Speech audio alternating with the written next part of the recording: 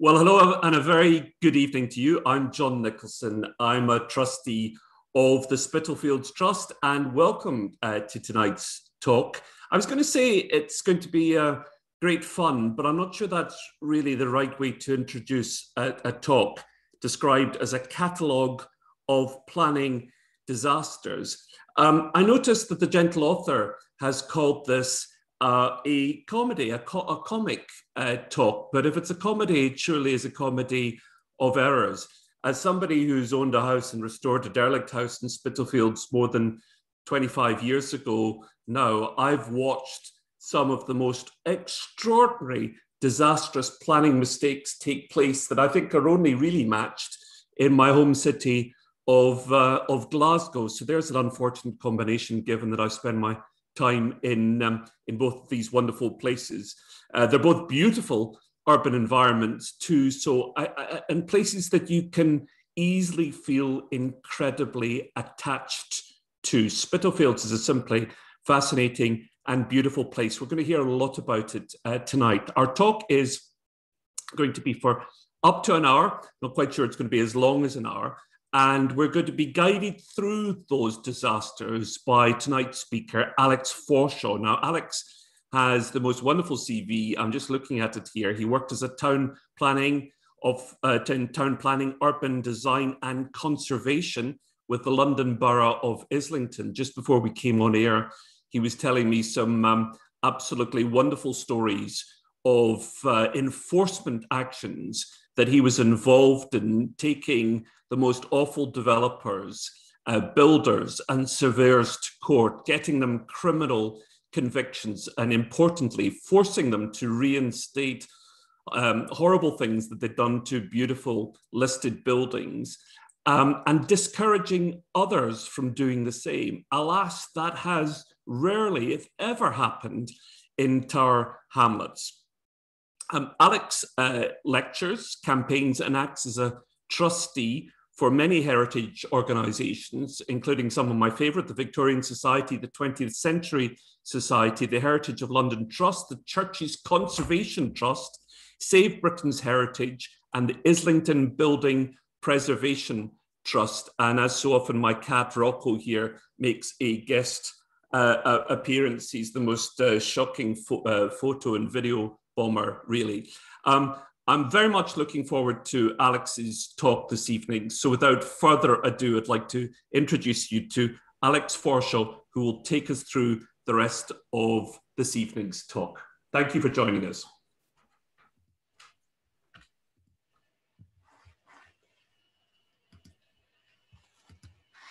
Well, very good evening, everybody. And yes, I'll try and keep this talk sort of light-hearted, at least.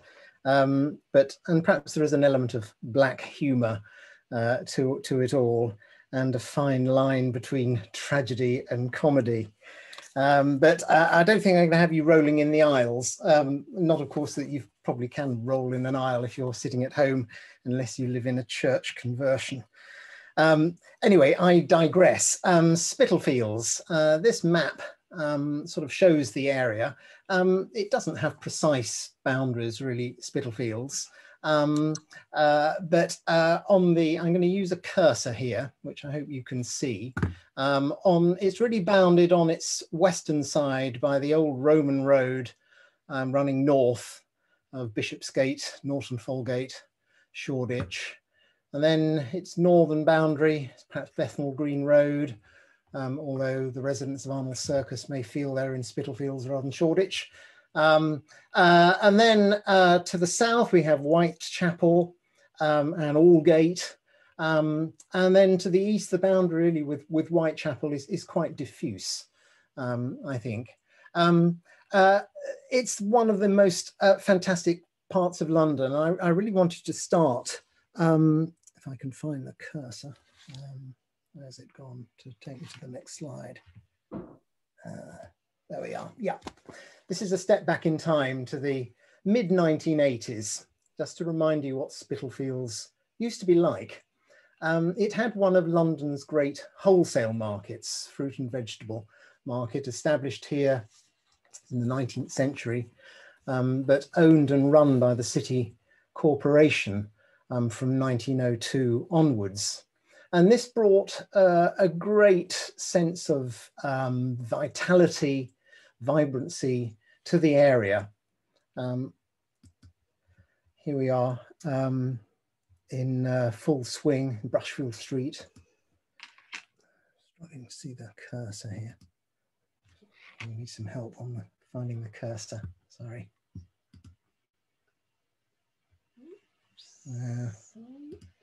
So technical problems.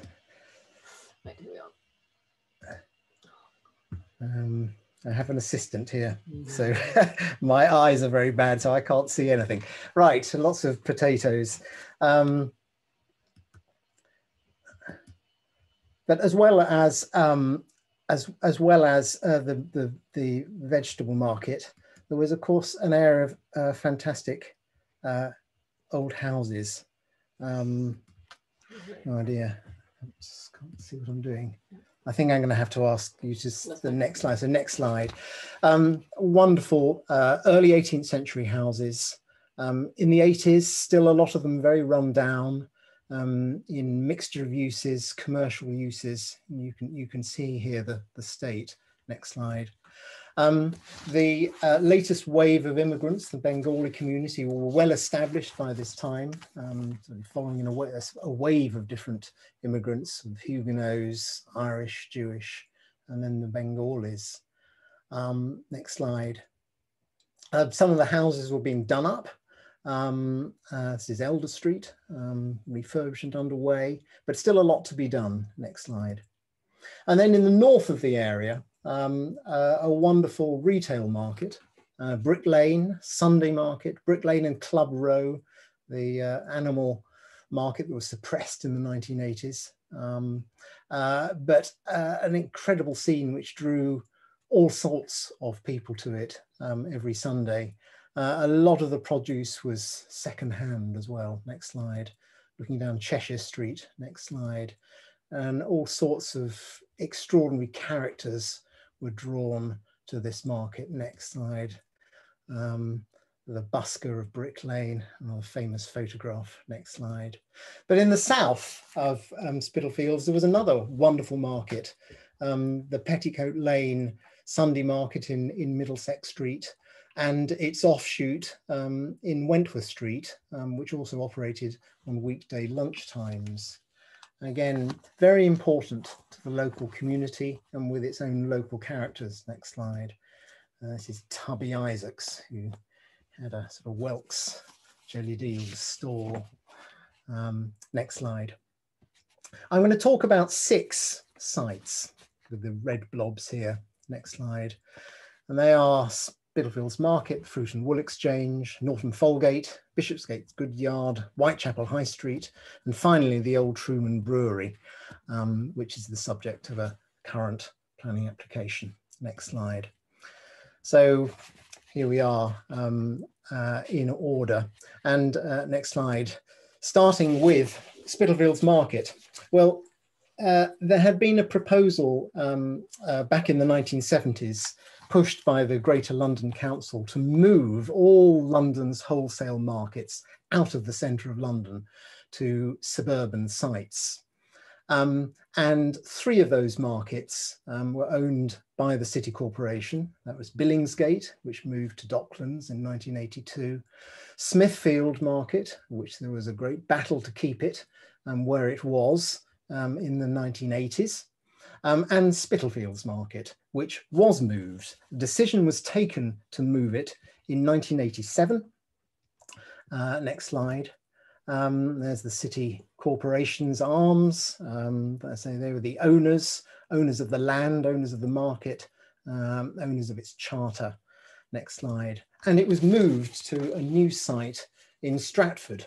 And here it is, opened in 1991, a much larger site, sprawling over what had been Temple Mills. Next slide. Incidentally, well, coincidentally really, the site of it is on the front cover of this book, which has just been published. This is a picture taken in 1983 of the site where Spitalfields Market moved to then clearly a derelict site. Next slide. Well, what to be done with the site? The city corporation pretty much owned all the land between Commercial Street and Norton Folgate. Next slide. It's worth remembering that the boundaries between Tower Hamlets and the City of London were different in the 1980s. What this plan shows in blue are the existing borough boundaries, and in red, the boundaries that existed up until 1994. Next slide. So focusing on the Spitalfields area, you can see that a sizable chunk of the Spitalfields area, of the market area, east of Bishopsgate was during the 1980s within the city corporation. So they were the planning authority as well as being the owner of the land.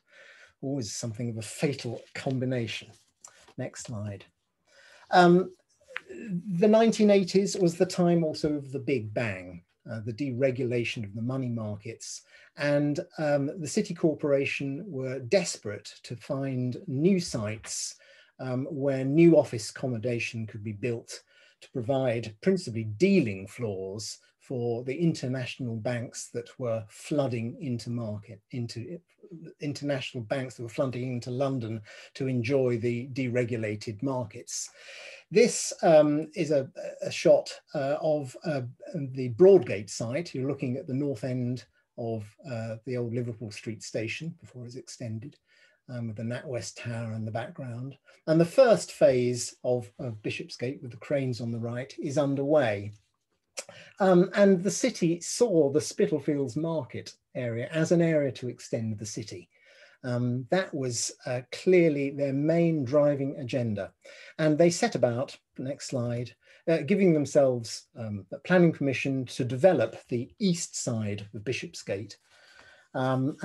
Two big buildings were put up. This is new headquarters of the Royal Bank of Scotland, completed in 2001. Next slide. And then just further north, same year, numbers 280 and 288, Bishopsgate, built by Foggo architects. Big slabs of glass and steel with big floor plates. These aren't skyscrapers, they're more in the form of ground scrapers with big floor plates. Next slide.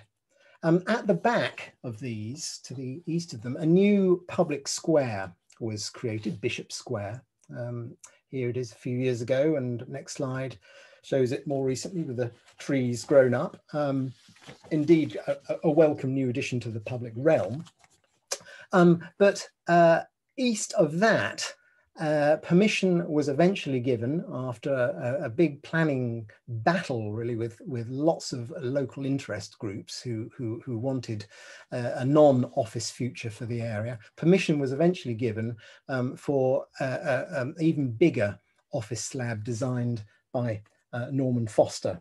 And planning permission for that was eventually given in 2002, and it was completed in 2008. Next slide. And here we see what it is, up to 14 stories. So it's, again, it's not a tower, but it's a big floor plate.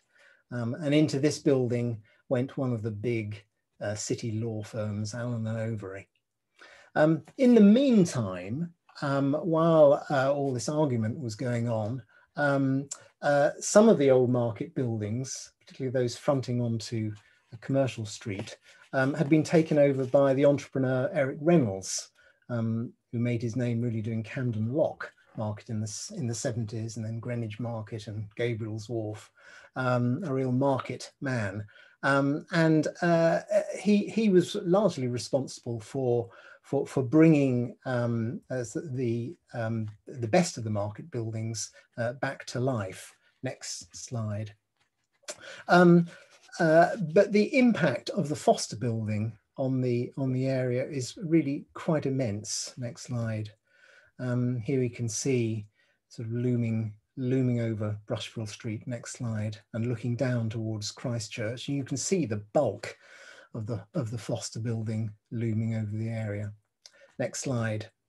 The market buildings have been much sort of tarted up now. Eric Reynolds is no longer around. It's become much more corporate, much more expensive rents. Next slide. But there's still the feeling it's very difficult to get away from the sense of the office buildings looming over you. So that first decision really to let the city move east of Bishopsgate has really sort of set the trend for what all these subsequent battles are about. And it's worth bearing that in mind. Next slide. So the next site on the agenda is the Fruit and Wool Exchange, which occupies a large chunk of the south side of Brushfield Street. This institution was moved out of the city itself in the 1920s when this quite fine building was put up. I think 1929 it was finished, and sort of Art Deco details. Next slide. Some quite fine internal spaces. This is the sort of trading floor. Quite a curious combination, really, fruit and wool. But there we are. That's sort of one of the commodity markets. Next slide. Other nice details like the central staircase. Well, about 20 years ago now, that exchange market was winding down, and the city corporation, who can own the site, were looking to redevelop the site for corporate offices. Next slide. The site actually also included the Whites Row multi-storey car park, which you can see on the bottom here, also owned by the City Corporation. And these two sites were separated by Duval Street. I'm sorry, it's a slightly fuzzy image. Duval Street, formerly known as Dorset Street. Next slide. This is a picture taken from the outside Christchurch, and on the left-hand side you're looking down Duval Street. You're looking at the south elevation of the Wool Exchange. Next slide. And this is an image looking the other way, back towards the churchyard, with the multi-storey car park. Not a thing of great beauty, put up in the 60s, I think. 4 levels of multi-storey car parking on the right-hand side. Next slide. Dorset Street, as it is a street of immense historic interest. Those of you who've read Dan Cruikshank's book on Spitalfields will have read about this. This is a famous photograph taken in about 1900. It was a street of great notoriety, immense poverty, but there was a great concern that this street was going to be swept away in the plans that the City Corporation were bringing forward. Next slide. Indeed, this shows a ground floor plan of what was being proposed, which was the demise of Dorset Street or Duval Street. This is Whites Row at the bottom here. This is Brushfield Street at the top. So what they were proposing on the ground floor was a mix of entrances to commercial offices above, and then some retail units. Next. Right. An alternative scheme was produced, commissioned by the Spitalfields Trust, who wanted Duval Street to be kept, and they also wanted some housing on the site, not just a monolithic commercial development. And here we see an enlargement of that scheme.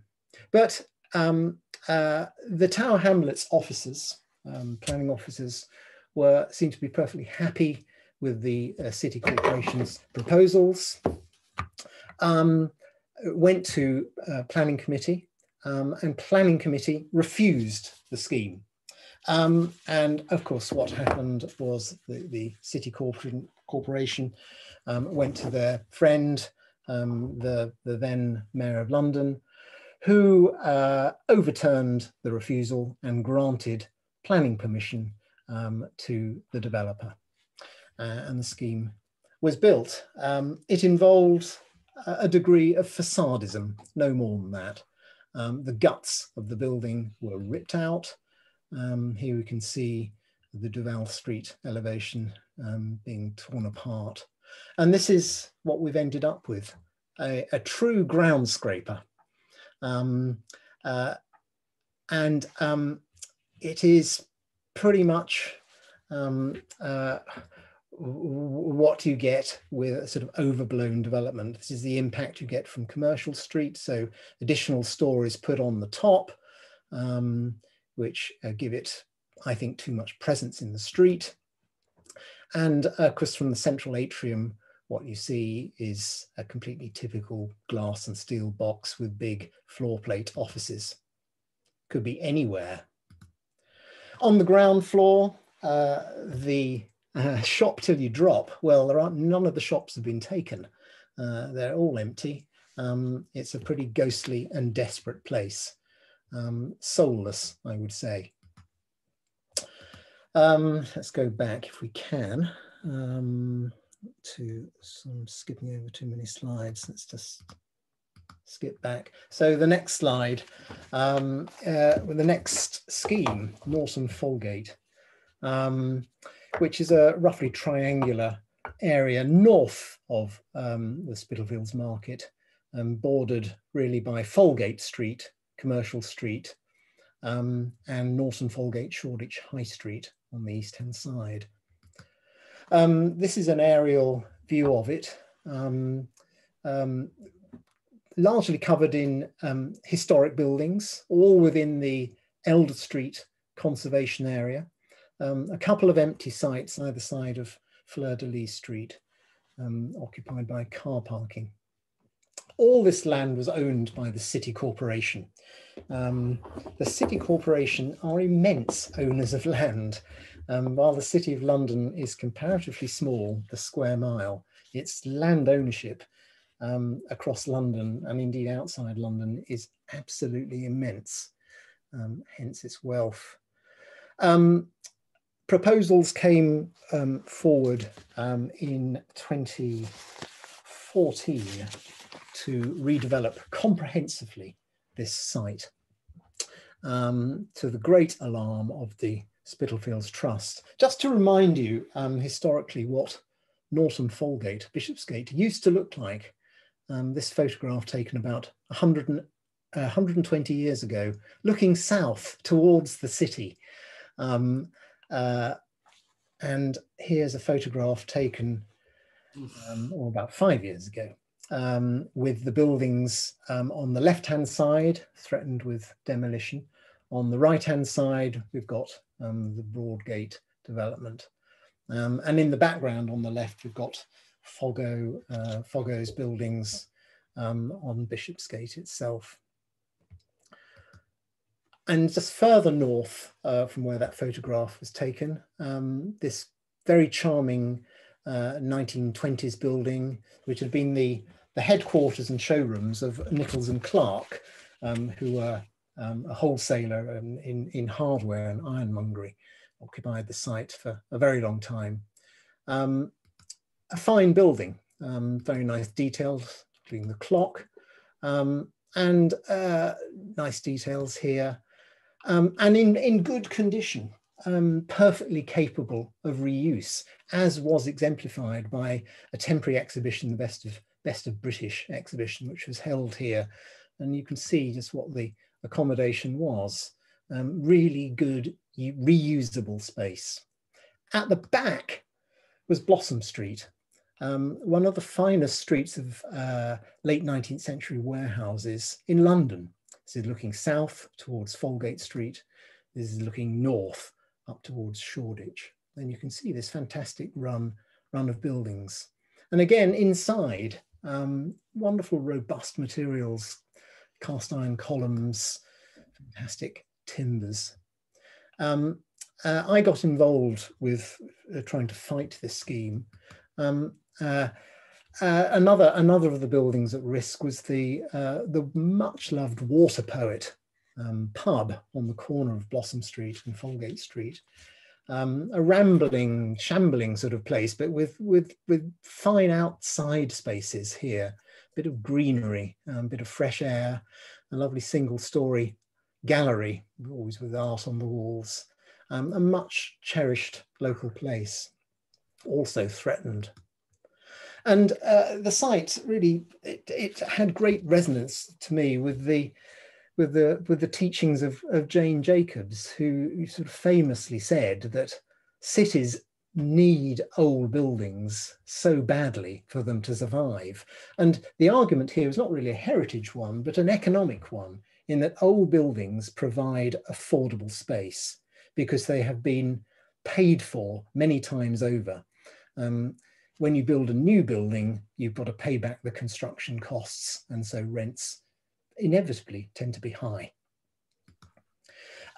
Here are the proposals, which was largely to flatten the site, keeping a few facades and just a couple of buildings. We were appalled by this, the Spitalfields Trust. We produced, here we are, this is what was being proposed, in new buildings in white, and a much higher scale than anything already on the site. An alternative scheme was produced by John Burrell of Burrell Foley Fisher Architects. Pink buildings are the existing ones kept, blue buildings, new ones stitched into the empty sites. This is another view of it, looking from the northwest, with Norton Folgate in the foreground. Again, we were faced with planning officers who were in favour of the developer, who was British Land Scheme for Comprehensive Redevelopment. This shows the elevations of a John Burrell scheme, some modest extensions to the roofs of the warehouses, set back discreetly. And the great thing here was there was going to be a mixture of use: retail, showroom, studios, workshops, residential, a mixture of affordable and less affordable residential. There was an outcry about this scheme. A human chain was encouraged and formed as a level of protest. And these protests were successful in persuading Tower Hamlets Council to overturn the officer's recommendation for approval. They refused the scheme on three grounds: harm to the conservation area, not enough housing, and not enough affordable housing. Yet again, the corporation and British Land went to their friend, Mayor Johnson, who inevitably, I think, gave planning permission. His consideration seemed to be cursory at best. Permission was given, great apprehension when hoardings went up, and I think our apprehension fully justified. Here we see the site following demolition, a few bits of facade propped up. This is where the Water Poet pub was, with its gardens and yards. Very sad. And this is looking across towards Shoreditch High Street and the monsters on the west side, Principal Place. And here we've got the facade propped up on Commercial Street, again with Principal Place in the background. And this is Norton Folgate, where the Nichols and Clark building used to be. It's a very sad tale, I think, and made even sadder, I think, 2019, the small amount of housing that had been included in the scheme that was approved by Mayor Johnson, even that was given away by the Tower Hamlets planners when British Land applied to replace that housing with more offices. So it is now a 100% commercial scheme, no housing at all. No wonder perhaps that there's a housing shortage in Tower Hamlets.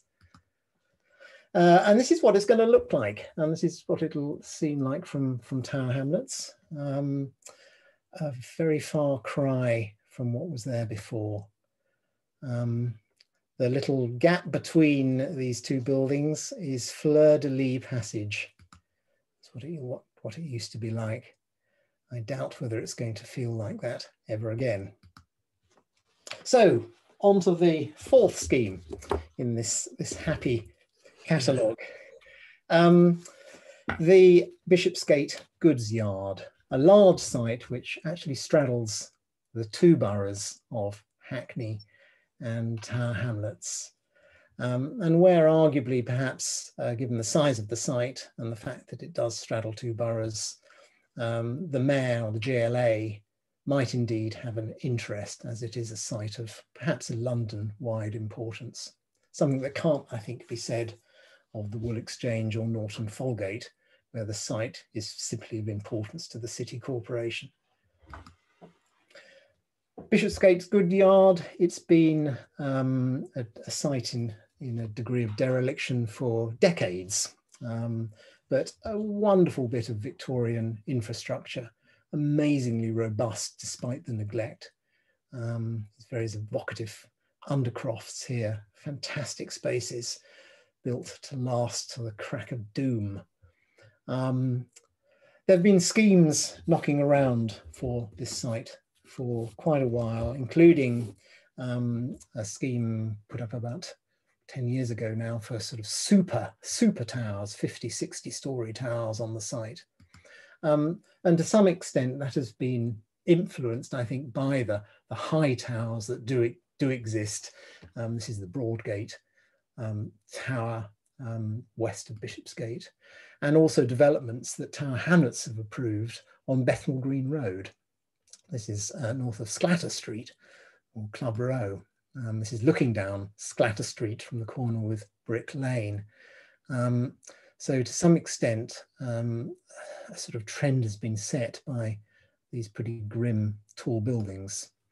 The Super Tower scheme was due to go to Boris as mayor for his consent, but in the end that scheme was withdrawn, and so permission was never given for it, and instead it's been replaced by something that claims to be more modest, but is still a scheme of gigantic proportions, particularly towards its western end, as these images that I'm going to show you now of before and after will, I think, show you.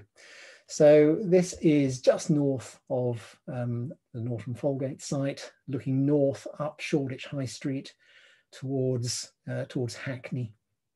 In the foreground, we've got the bridge of with the railway cutting going into Liverpool Street running underneath.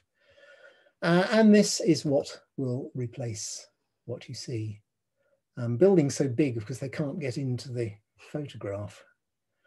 This is looking from the Hackney side of Commercial Street. Lovely little flat iron building in the foreground. And here we see the monster behind. It's looking south down Shoreditch High Street with the T building on the left-hand side. Fine warehouse. Itself quite a big building, and it goes up to, I think, 9 stories. But it's going to be completely dwarfed by these proposals. This is looking down Bethnal Green Road from the east, near the junction with Brick Lane, and here a wall of development. And then looking the other way down Bethnal Green Road from Shoreditch High Street, and again we see this absolute monsters. Well, the scheme was actually considered by both boroughs, and Hackney, to their credit, put up some pretty stiff opposition. They protested, both their officers and their committee said that the scheme was going to cause very serious harm to heritage and to the townscape. Tower Hamlets didn't object on those grounds at all. Their real objection was over the size of the hotel and not enough housing. Again, I think the officers themselves were pretty happy with the scheme. but the members weren't. Just in terms of the heritage impact from the Tower Hamlets site, this is Elder Street, one of the finest early 18th century streets in Spitalfields. And this is what it will have at the end of it if the scheme goes ahead. Well, the scheme went to the GLA, and following the tradition of his predecessor, the scheme was approved by the current mayor. Not that I think he has much interest, particularly in the built environment. So a question mark, I guess, over whether that scheme will actually get built, but we can come on to that perhaps towards the end. The fifth scheme takes us down to the south, to the sort of southwest edge, I think, of Spitalfields, where it abuts Aldgate. This is a view down Wentworth Street, taken last year. Market not in operation because of the COVID crisis, a lot of the shops shut, but we can see how the city, the eastern end of the city and its clusters, towers, sort of looms over this area already. But having said that, Commercial Street has got some really fine buildings lining it. It's one of the great Victorian street improvements in London, lined by magnificent warehouses. And it has recently had the setting of Toynbee Hall, which you see here, enormously improved with the creation of this new public space and new buildings either side of it of appropriate scale. And here we can see that 5 stories, very much in the keeping of the 4 5-story Victorian warehouses that line the rest of the street. Well, the site that we're going to look at now lies immediately to the south of this. It's outlined in red. So this is the junction here of Commercial Street and Whitechapel High Street. And as I say, this site, this is the buildings on the corner at the moment, 4-story, late Victorian Edwardian buildings, I think, shops with commercial use above. And here we see Whitechapel High Street, and we see the towers of Aldgate next to it. Aldgate has had a sort of massive sort of high-rise development over the last 15 years. But the site in question is outside that designated development cluster of towers. It lies within the Whitechapel conservation area. Nevertheless, an application was put in to redevelop this site with another tower. This is what was proposed. On the left-hand side, you see an existing tower on the west side, and then a new tower put up, actually slightly greater height, over the top and extending down Commercial Street towards Toynbee Hall. Again, an absolute monster.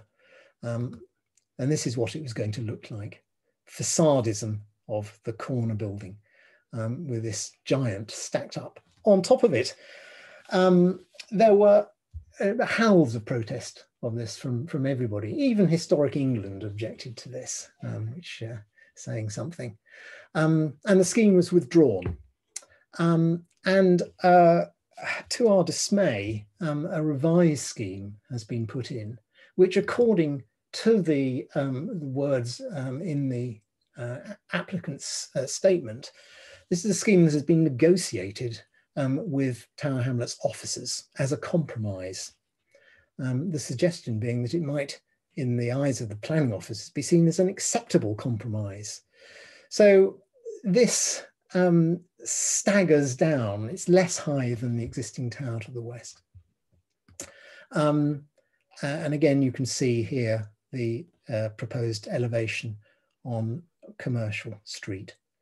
But again, this is the impact that it will have. So if this is a lessening of the scheme, then it's negligible, I would have thought, in terms of its damage to the area. This is a view, you can just see Toynbee Hall. They've rather cleverly sought to sort of cut it out of this image. But this is the impact that the new building will have on Commercial Street and Toynbee Hall. Again, this is potentially a huge incursion into Spitalfields of the city office formula, the corporate office. This scheme has yet to be determined, so but I think it's coming up for determination quite soon. And so now we move finally to the old Truman Brewery. Again, perhaps the heart of Spitalfields, certainly not on the edge of it. A site, the old Truman Brewery straddles Brick Lane. This shows the site, the orange-yellow buildings of the Truman Brewery complex.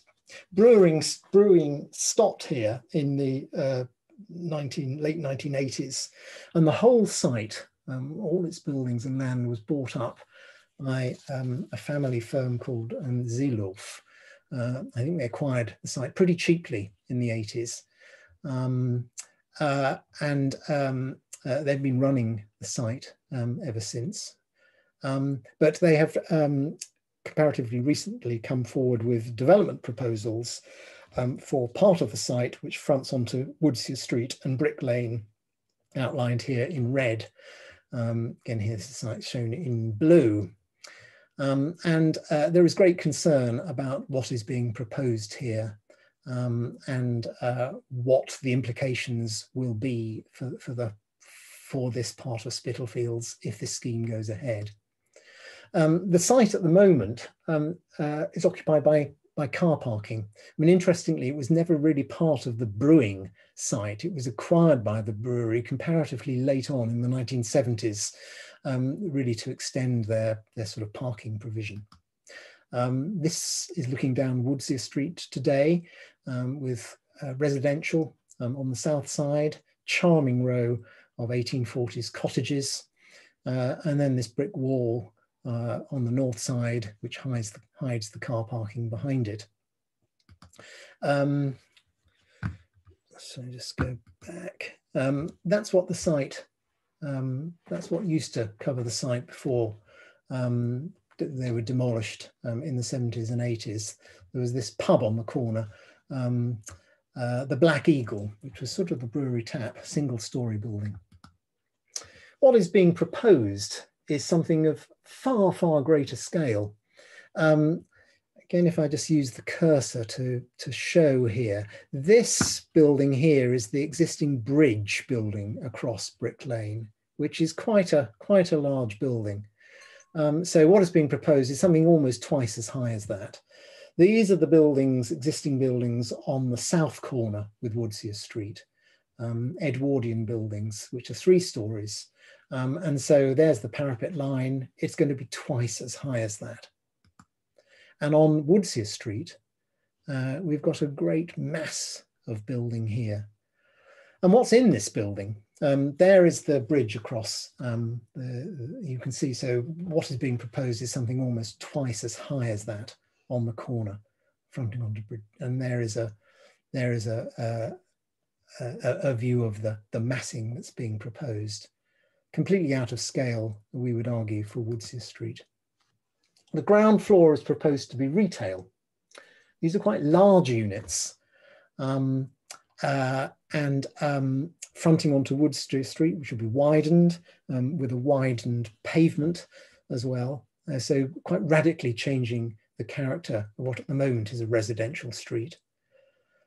And then above that is large office floor plates, presumably for corporate lets to, who knows, another law firm perhaps.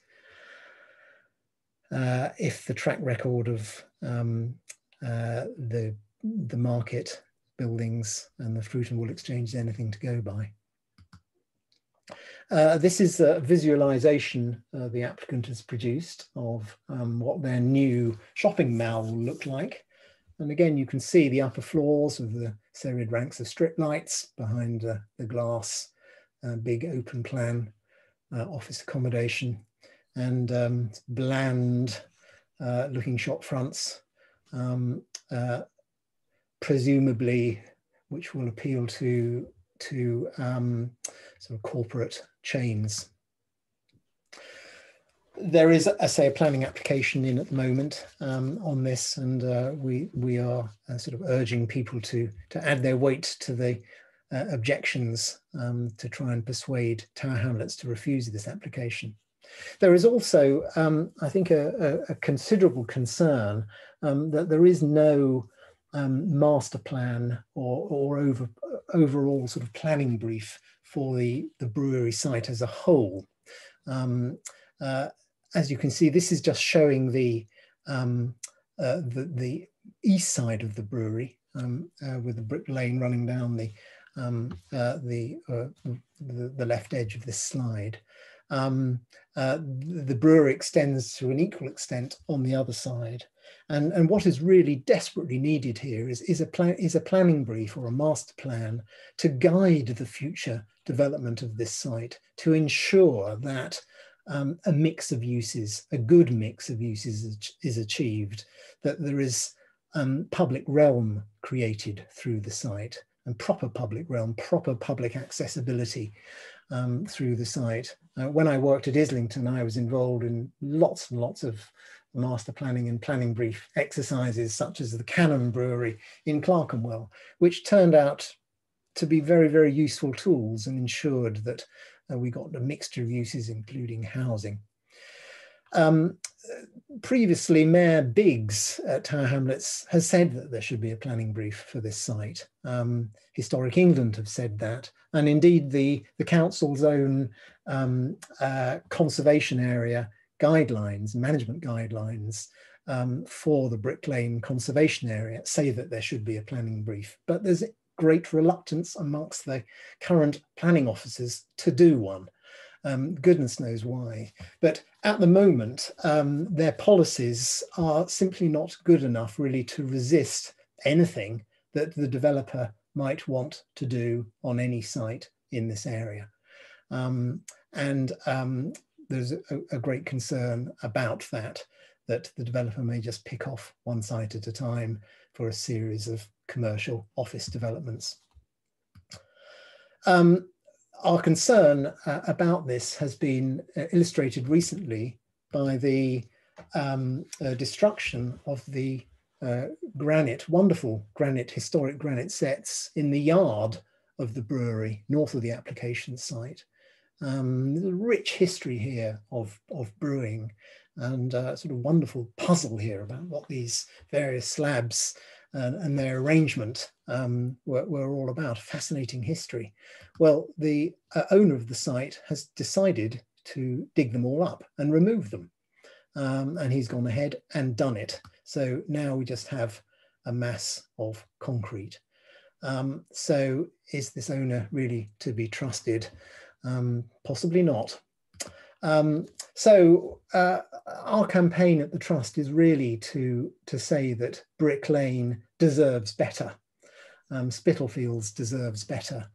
Its small businesses, its local community deserves better. And what is really needed here is something that is far more sensitive to the needs and affordability of the local community, both in terms of workspaces and living accommodation. And I think I'll stop there on that note and hand over to John to take over the reins again and perhaps discuss some of the issues. Alex, thank you very much. I have to say there wasn't much comedy in that. It was really incredibly depressing. I remember first visiting Spitalfields more than 30 years ago. I'd arrived back down from Glasgow, and a friend of mine said, there's this fascinating area. It's called Brick Lane, and you can wander down. You've got to go at 4 o'clock in the morning, and you get all these incredible bargains, really interesting things. And we arrived just as the as the sun was coming up, and the cast of characters that you describe, I remember them all. I remember in particular one man who, at first you thought he was a flasher. He wore this coat like this, and he would open it, and inside he'd have watches pinned in all the lining, antique watches, and you could pick one of the watches and pay a few quid for it, and then he would close it again. And we broke into one of those houses in Sclater Street, and an old lady had obviously lived there, and I discovered subsequently that had been the animal market, because there were all little brown bottles of all the potions that she'd taken half a century before when she'd lived there, and cages, empty cages of birds everywhere with their feathers still there. And I discovered subsequently that in the late 19th century, early 20th century, you could have got any kind of animal or bird there, couldn't you? Don't know whether it's apocryphal or not, but apparently you could buy a tiger there at one point. Who knows if that was true? Given that Spitalfields, I wouldn't be at all surprised. When I got my house in Spitalfields, the block between the 10 Bells pub, where Jack the Ripper picked up some of his victims, and the corner, which Keira Knightley went on to buy to show you how much the area changed, that whole block was completely derelict. When I got my house, it had no electricity, no water in it, no gas. It had never been plumbed in its whole history. The bank manager in the Bank of Scotland, when I tried to get a mortgage, said, "Mr. Nicholson, I think that is a most unwise investment." And I couldn't get a mortgage for it. But when I started unpeeling the house, and the gentle author covered this in an article, I found wallpaper dating from 1690 to 1960. The house was built in 1721, so the wallpaper was 30 years older than the house, which suggests that it must have been a treasured collection of wallpaper that somebody or somebody's family had kept until they built the house, and then they put it up. So it's truly a magical area. I think you're right to highlight what Boris Johnson did. I went and spoke on behalf of the neighbourhood and residents, against the fruit and wool exchange plans. I saw Boris Johnson arrive for his inspection. He must have been in the building 10 minutes. He never went to the basement where all the fruit traders, all the market traders had hidden during the Second World War with all the graffiti from the 1930s. He never saw that huge trading room. He went straight up onto the roof, he talked to the developers, and he came back down, and then he went off to rubber stamp what he'd always planned to do, what he always did, which is side with big corporations against residents. Let me ask you a question. All the people who are listening here, Naomi posted, who will go to all these shops? Colin has been posting. He said, would it help if we gave councillors proper briefings? And David summed it up for everybody, saying this is all so depressing. What are the lessons? What can people do to stop this happening, to learn the lessons from what has happened? Well, I think the first thing to do is to get Tower Hamlets Council to refuse the Woodseer Street application. That's imperative. And that site is too small to be called in by the GLA. So that is definitely the first step. And I think there does need to be a planning brief done for the whole of the brewery site to ensure that affordable housing is achieved on the site, to ensure that there is affordable business space, workshop space for local people. It needs a radical rethink. The Woodseer Street scheme, I didn't mention, but it includes a 2-storey double height basement.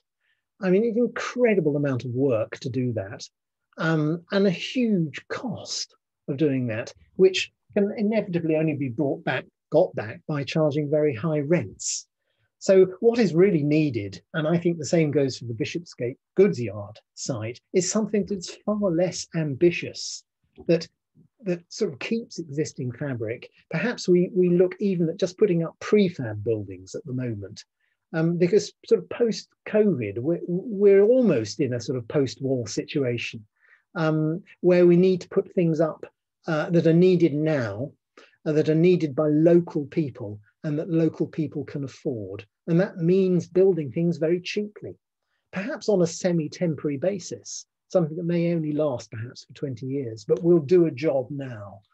And certainly at the goods yard, it's scandalous to be demolishing millions and millions and millions of bricks and carting all that embodied energy away to landfill or wherever. That really does need a huge rethink. The amount of retail being proposed, of course, is crazy. And I mean, we've already seen pre-COVID that the new retail units in the Fruit and Wool Exchange are not let. Not one of them is let. They're all sitting there empty. Shop till you drop. I remember the promises that were made. I remember the time of the first of all of the Spitalfields Market, and the local community, especially the Bengali community, were promised that if this development went ahead, there'd be lots of jobs for Bengalis there, and that there would be lots of little local shops. Those were the firm promises made. You'll go around Spitalfields Market, you won't see a Bengali face in any of the businesses. And the idea that there are little, small, independent retailers is nonsense. What they do is they try and bring in the big corporate brands, and then they stay for a while and then they leave, because people will cross London to go to St John's, won't they? But they're not going to go across London to go to Pret a Manger, because they're everywhere. Or a Starbucks, because they're everywhere. Yeah. I mean, the only future, surely, of places like that is to be distinctive, different, and interesting as destinations. Yeah, I agree. I mean, I think it's interesting to see how the city corporation behaves as a landlord. They are absolutely hopeless, really. All they can think of is the corporate high street chain. And if you look at their own development in Cheapside, that is just full of sort of normal chain shops, and you're absolutely right, people don't bother to travel there. It's not a destination.